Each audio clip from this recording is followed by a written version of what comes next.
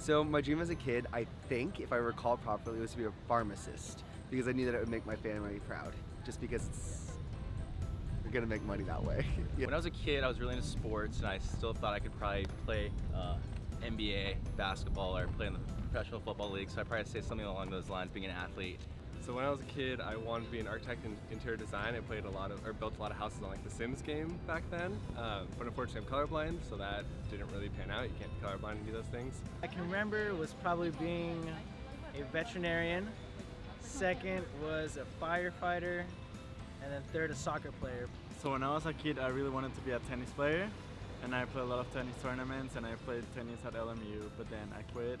My parents had me convinced I was going to be an anesthesiologist for about 2 months, and then I was like, nah. So when I was a kid, I wanted to be a country singer, you know, every kid's dream. But being not a very good singer, that didn't really pan out too well. As a kid, I really wanted to be a shipwreck archaeologist and like go snorkeling and discover shipwrecks and stuff like that. I thought it'd be so fun. When I was a kid, I wanted to be a multitude of things. I think the earliest I remember, I wanted to design roller coasters. I also wanted to be a chef, but then there's this whole thing about seafood, and it's a long story. Overall dream of all time, I really want to be a talk show host. So take note of that, film. Let's get it. After going through college, ideally I'd love to just win the lotto and retire, and just pay off my student loans and then travel the world. So instead, I'm going to go work in management consulting and try to help people find jobs.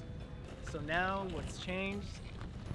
Using business to make a difference in the world. So for whatever reason that is, whether it's education, technology, medicine. And now I want to have my own company and have my kids work there and build a legacy for them.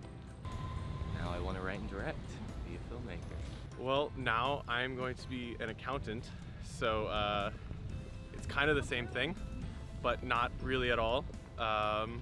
But hey, it's something I enjoy, so that's all I can ask for. Now my dream is to work for organizations like Hillel or the Union for Reform Judaism, something like in the Jewish nonprofit world. And now all I want to do is just be happy and be myself and own a little beach shack, learn how to surf maybe, I don't know.